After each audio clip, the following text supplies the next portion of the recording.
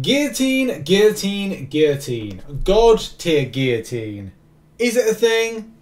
Sort of. Okay, a lot of times, as a lot of you know, synergies make up the champion. They can make any kind of bland champion bit God tier because there's interaction, there's something in particular. On this channel, we've done it many times. We've covered this particular one here, which is incredible damage. This is one of the videos. There was another one which was Goddess Synergy Updated, and I think this is another one of mine as well, which is Goddess just got more godlier with Ronin. So I'm no stranger to doing a video about Guillotine, and I know that there have been many people reached out and said, Rich, you're going to do a Purgatory kind of implementation, and this is that video. I thought it was important to do a video because look, the champion is about to be released, Purgatory is about to be released. It's a pretty good champion. It's not something really for me, but there is a cool synergy that I just wanted to kind of do a video on, and especially because, well, I've done so many of them, I might as well continue on. So first of all, to kind of mention, the team that I'm using in the synergy is all about the bleed side of things. And why is that so important? Well, Purgatory synergy with Guillotine, or what Guillotine gets as a result, is very, very important. So bleed triggered by critical hits have a chance to be critical bleeds depending on critical chance. Critical bleeds multiply their damage by Guillotine's critical damage multiplier. Essentially, you can look to do things where you implement stuff with improving critical rating. And yes, critical damage, but I think it's up to you whether you want to apply it that way. The difference with what I'm creating is more the soul side of things, because by throwing an SP3, you're able to do an extensive amount of damage. The more souls that you have collected, the more damage you're going to do. The champion is just like, this is really cool, really good interaction here. So the other synergies are Morningstar, which is soul charges take 10 seconds longer to expire. This means, as I said, the narrative is that I'm pushing to SP3s, so I'm building souls, trying to keep them on longer by the means of having the Morningstar synergy in place. Gamora is that there is a 50% chance when striking a bleeding opponent to gain a soul charge. So we're building souls, we're keeping them on longer, we then do SP3s, we do more damage, and as well the critical bleeds. And the other element to it is that each soul grants an additional 100 critical rating. This is what gives your SP3 the potency that as soon as you build up those souls, by the means we said, they're kept on longer by the Morningstar synergy, and then you're slapping a load of damage. This extra added element with having Purgatory is all about meaning that that critical bleed is giving that extra bit of kind of bringing the champion down quicker. This is why you're going to see a lower amount of hits in order to do the damage. Now, something to mention is that everything is down to RNG, sadly. An RNG in that you are going to be either getting yourself the crits to get the bleeds. Yes, there is a synergy that improves that, but at the same time, this is all based on luck. So don't think that, hey, 41 hits with a rank 3 6-star is definitely going to be a sustainable thing. It's not. But look, you know, it's all about trying out these things. It's all about experimenting, exhibition and stuff like that. So we're going to use a 5-star. I'm going to react and kind of like showcase the 5-star footage, and then we're going to play the 6-star footage and then come back with the final thoughts. And here we go. Look, first of all, we're doing the Winter Soldier fight because this is more easy. The problem is, it's where I see this content going is like if you're doing this champion against certain content, it may be specific because there's no guaranteed bleeds. It's all based on chance.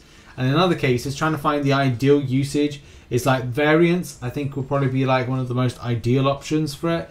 But apart from that, there's nothing really going for it. Critical bleeds.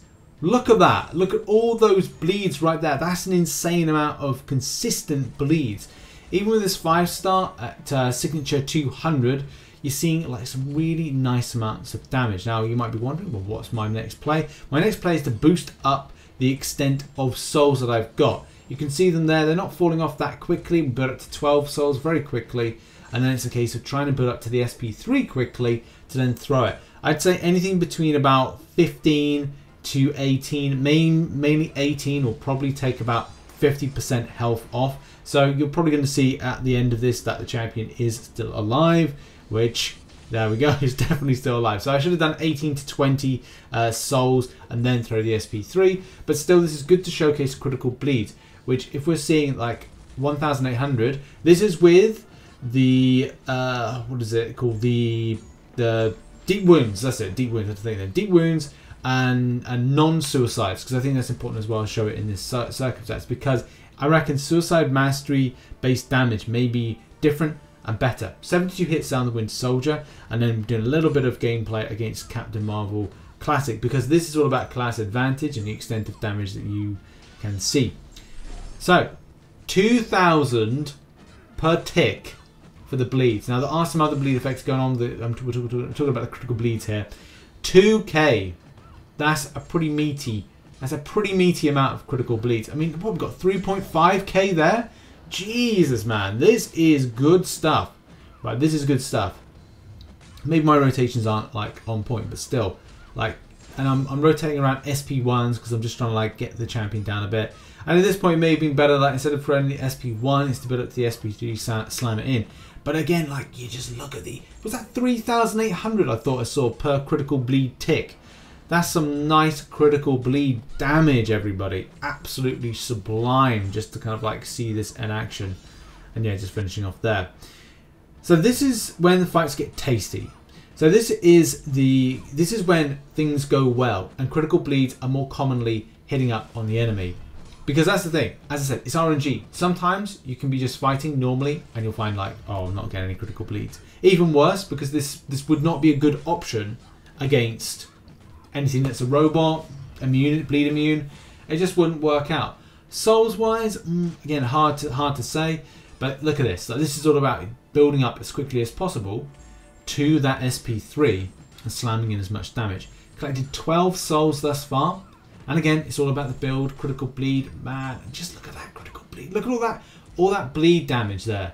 Non-critical and critical bleed just meshing together to like absolutely just smack the enemy. I think that's 16 souls there, 55 hits thus far, going into that SP3. That critical rating improvement from Night Thrasher being in the team is going to give us... Oh, right, okay, so that's like a nearly 30% drop there. Again, it should have been a case of 18 to 20 souls is enough to take down, what's it, like 500k hit points, maybe like 250k hit points. So that's what I should have done there. And just wait out for the bleed damage. 68 hits, nice.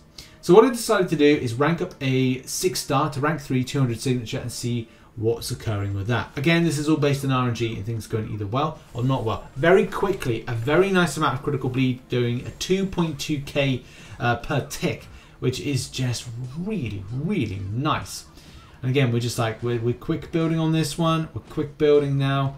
Oh, it's nice. 2.3k per tick, and there's a lot of ticks right there, especially because I'm building up to that SP3 so quickly. I've got like 12, 13 souls, 14, 15 souls built really quickly, 16, 17. Jesus, man, 17 here. Health is down really quickly. One hit. This is why the SP3 is so meaty and so nice, because it just does this massive hit where we're just going to go boom, and the job is done at 41 hits with a rank 3 Awaken 200 signature non-suicide version of Guillotine. Incredibly fun. Yeah, I think the thing to really say about this was it's incredible to see this what Guillotine can do, especially as a rank 3 6-star, and especially with this synergy. It is not by any stretch of the imagination a great setup for doing every single bit of content. There will be some examples where this will be good. Variants, for example, that could be great, especially if you're thinking of doing, I think it's variant 5, and as well, like maybe having a team that could interwork around maybe variant 6, if providing you're not going to be using Guillotine for any kind of interaction because of #villains. I think that's it. Or even using in some kind of like examples of variant 7. You know, it still can be used. And variant 5, I think it's variant 5 as well, it can be used. So there are some like really kind of like cool examples of usage, but it's not going to be sustainable for every piece of content. Like, I don't think you can do this in Abyss particularly well. I don't think that, I mean, it could be an option for something like the Grandmaster Gauntlets, although I'm not sure if a power control option would be kind of good. It's definitely worth a go and interesting to kind of, you know, figure out if that works. But maybe some other content like Act 7, sort of. Sometimes, yes, I can see that working, but not all the time. You can't say that this will work for every single piece of content. So it's not diverse of coverage the same way that your like Dr. Dooms, Nick Furies, and various other champions that may have slight synergies could be of great usage.